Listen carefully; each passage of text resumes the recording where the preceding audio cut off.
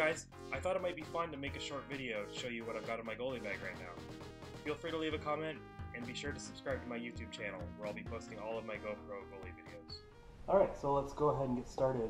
The first thing I'll start off with is my Gatorade carrier.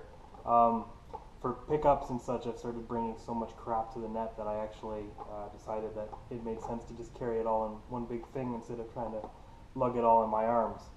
So of course, you know, your traditional Gatorade bottles, edge protects, super important when you're playing pickup. They're fantastic for saving your blades. I also bring my GoPro to the net using that carrier. Of course, I'm using my GoPro to film this right now, so I can't really show you that, obviously. So I'm a big fan of foam core sticks. My game stick, if you want to call it that, is this Warrior. It's gorgeous. It's a Total Hockey exclusive in my team color scheme. It's even got the stripes on it. Yeah, looking good. And then my backup stick, this is also the primary stick I use when playing pickups. Really just because I don't want to do too much damage to my nice stick for pickups, so I just use this one. But either way, these Warriors are fantastic. Both of them are the Quick Curve, size 26. Moving on to the leg pads. These are Brian's S-Series leg pads. So these are the low-end leg pads from Brian's from a couple years ago. They were originally white, black, and silver. As you can see, they're now white, black, and red. Good old Pad Wrap has done a great job to cover up the silver. First thing I should point out is in order to hang them on my bag, the bag has some plastic hooks on it. I actually have these, just a leather strap just hanging out in here. So I can undo it before the game, so I am not actually leaving this on during gameplay, but it's there to hang from. As far as other things I've done to these pads, so you can see here, this is a pretty standard looking toe bridge. It is custom made though, because the screws are only 2 inches apart. Most traditional goalie pads, the screws are going to be around 3 inches apart. So I actually had these custom made for me, and I had these made because pads originally came with a standard toe bridge with some laces. Hated that, so I went ahead and replaced that with a sliding toe bridge. Hated that as well. So I went to the Brian's Smart Toe Straps. Those were fantastic for the most part. The issue with them was that the elastic wasn't great on them, and also they had a terrible plastic piece at the end of the elastic that would actually curve the elastic upwards so that they'd have a tendency to come apart. So I really wasn't happy with those. So I've actually replaced these with HAL straps from Monster Hockey. So they are shock cord, nice durable elastic, no stupid plastic caps for them to fall off. They've done a great job. These things are fantastic. They save your ankles. Highly recommend them for any pad. Other modifications, I have some boot risers on here. So these help the pad lift up a little bit, get a little better 5-hole coverage for in the butterfly, my terrible butterfly. So that helps a lot there. I've also added double width knee straps. I had a lot of issues with the knee straps stretching out, and then I'd end up slipping off the landing pad. So I have these nice Brian's double thickness straps. They've been really great. So that's it for the pads. Go ahead and dump those. Okay, so next up is the bag itself. It's a Grit Sumo bag. These things are massive. If you don't have a car that can carry such a huge bag, I don't recommend them. But for me personally, they work out really, really well. So because it's so big and it holds everything in separate compartments, I'm never going to forget anything because everything has its own little place. The pads hang on these little hooks on the top, and we have these elastic straps that hug them to the bag. They also, on the sides, have spaces to hold your sticks. So let's go ahead and open this thing up. Of course, I've got the bottle opener that comes in handy after every game, of course. It's open. So let's start with the mask. This is a Bauer Enemy 8 mask, painted by Brian Schott. up in Thunder Bay, Ontario, Canada.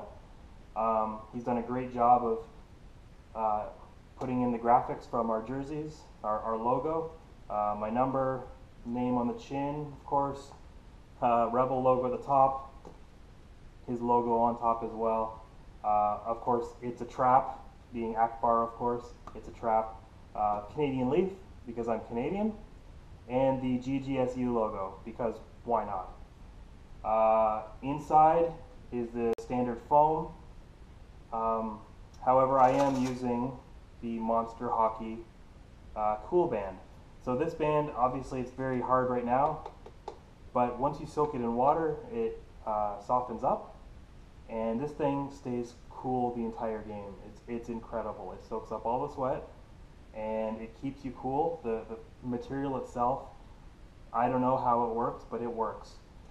Really keeps you cool. I'm also using outsider straps, so that allows me to have the straps in the mask while still showing off the back plate.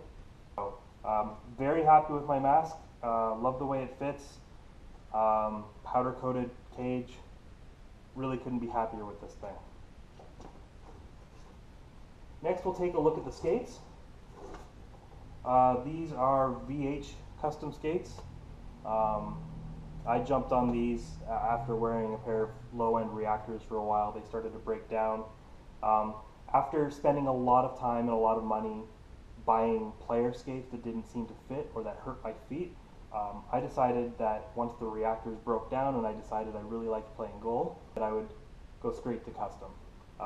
So these were custom molded for my foot, sent in tracings. They even built around a few bumps that are on my feet. So these are beautiful. Currently have just plain white Bauer cowlings. I actually have a set of black Bauer cowlings that need to go on here, as well as some black step that needs to go on here as well. Nothing special otherwise. Lundqvist loop, I do use that. And just my red laces to match my team. First thing that comes out, team jersey. This thing is done by Rebirth Sports. It's gorgeous. I think we have the best jerseys in our league. Admiral Akbar with the Chicago headdress on, the lightsabers with the A. Really couldn't be happier with the way this thing came out, and I can't recommend Rebirth Sports enough for this thing. It's beautiful. Maltese neck guard. Done it again in red with the Chicago black and white stripes. Red logo, I asked for that to be offset on the side like this. This is the 1.5 inch with no dip in the front. Standard collar. It's not the more protective version. It's just the standard one. Custom fit to my neck size. So when you order them, you can custom fit the circumference of your neck. And this thing has saved me at least once already. I took a shot a few weeks ago right to the neck. It could have been really bad. So thank you, Maltese, for saving my ass. Next, we'll take a look at the pants. Pull the stuff out of here. Again, this bag is fairly tight to fit everything in, so I stuff a few things into the pants. So these are just Bauer pants.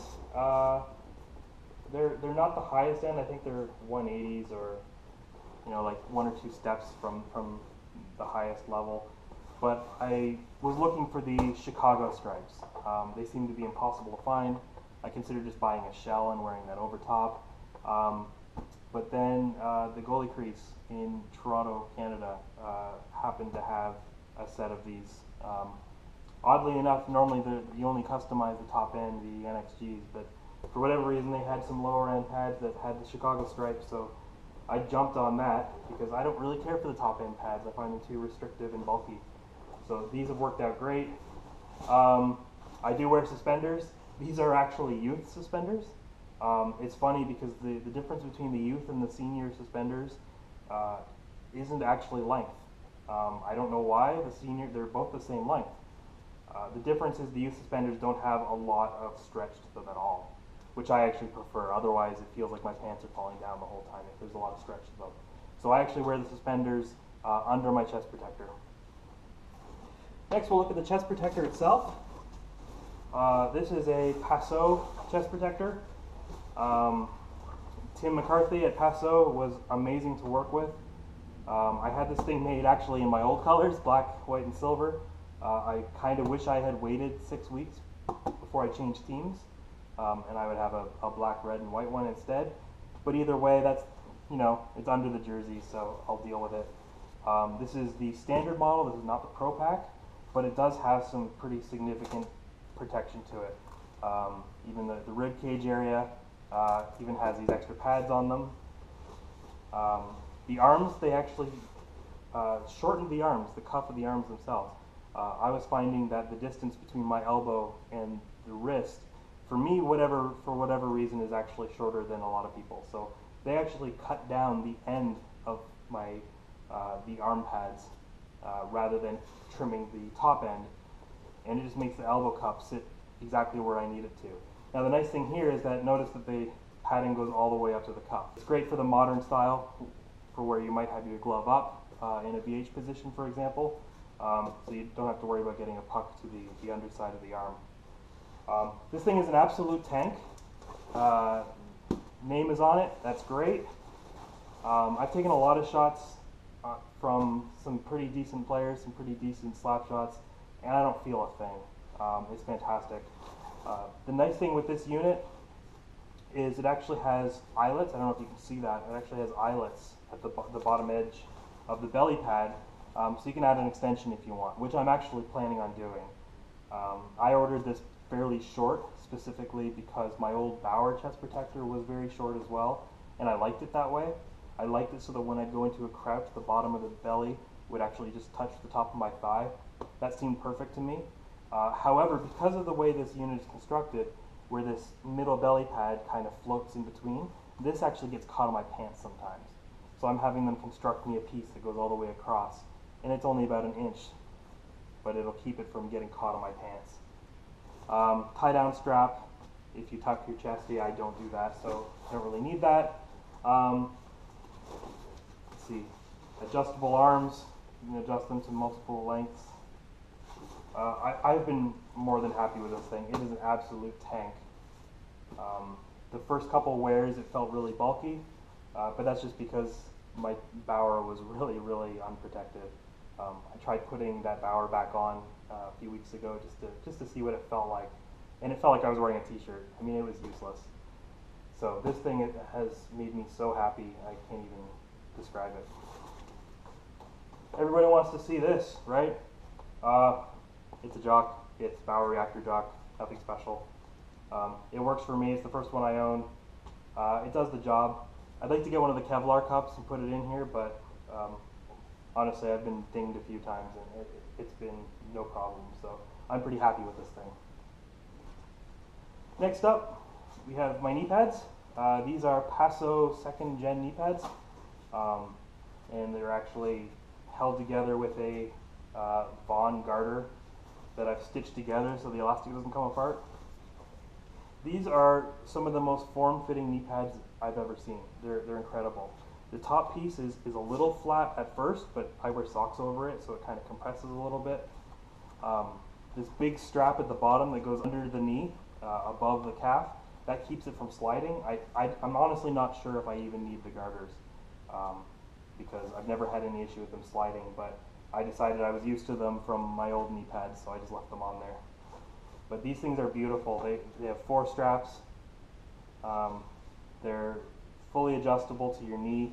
I don't have the model that actually has Maltese gel in the knee area, but that's an upgrade that I plan on making fairly soon.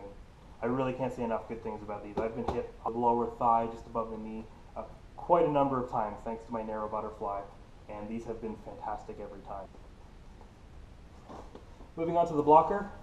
Again, Brian's S series, fantastic blocker for the price, for the skill level that I play at. It's done the job. Again, white, black, silver. That's been pad wrapped with red. The pad wrap has held up really well. It's done a great job. The pad wrap looks pretty good still. The only real issue I have with this blocker, other than it being a little bit thin, so I do feel some of the harder shots. They don't hurt, but I definitely feel it. It's just where the pinky finger goes. You can see that there's supposed to be some protection here for the pinky finger, but from day one, it's never sat where it's supposed to. So you can see where my pinky sits. That could be bad someday. I'm looking forward to getting my new set.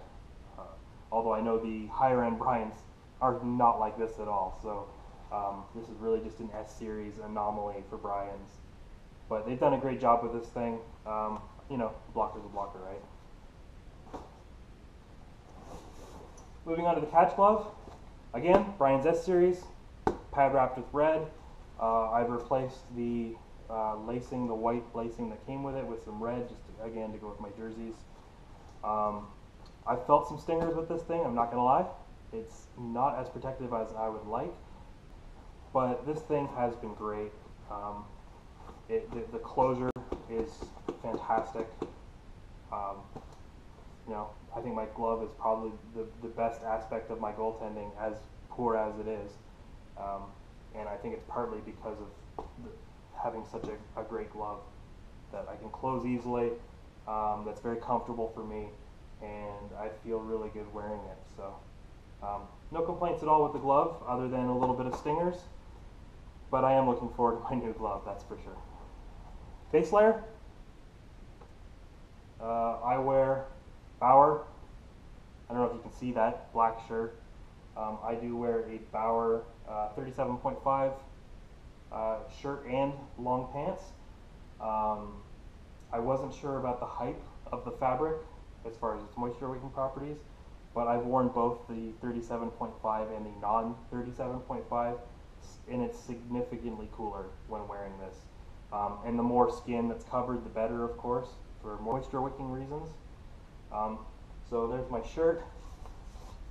The pants themselves, these aren't the goalie specific pants. These are actually player pants that I've cut the jock out of, because I wanted the Velcro on the legs for my socks, but I didn't want the goalie knee pads, mostly because I'm fat, and which means that the knee pads themselves would probably be in the wrong place, considering I'm wearing size large, extra large pants. So the socks I wear, these are Swiftwick Aspire 5s. Nothing special about them. Really, the only reason that I really use these for goalie is because of the low cut of the boot. These actually have a double thickness cuff above the ankle. So that's really great for, you know, with how low cut the goalie skates are. They might have a tendency to rub on your ankle a little bit. So this helps protect that. I don't know if I really need that, but in theory it's great, and these are great socks anyway, so that's what I wear there. For my socks that I wear over top of my knee pads, these are, again, to go with the jerseys, these are Chicago striped red. They're the Pro Stock Reebok, nice and thick. They fixed it a few times here and there where there's been cuts. But these things are great. They hold up well, much thicker, better fabric than the Reebok retail models. They're also a little bit taller, which I don't typically care for when it comes to my player socks. But for my goalie socks, I actually like to put these on and then pull the sock down over top of my laces, just to make sure they're not in the way. So having them a little long is actually a good thing for me. And then, last but not least, this is actually a head racquetball glove. I needed something with a little bit more grip. So I got this glove. I tried a baseball glove, a golf glove. I tried a lot of things, and it turns out this racquetball glove is probably the thinnest, most grippy glove that I've tried. You see the grip patterns on the palm, and then this black mesh area here, so there's lots of good ventilation there as well. So this thing has been amazing for grip under my glove. So that's it for what's in my bag. I'm going to go ahead and do some separate review videos that are a little more in depth on the pads and the Passo chest protector and knee pads. But for now, that's it. So I hope this was informative. Thanks for watching.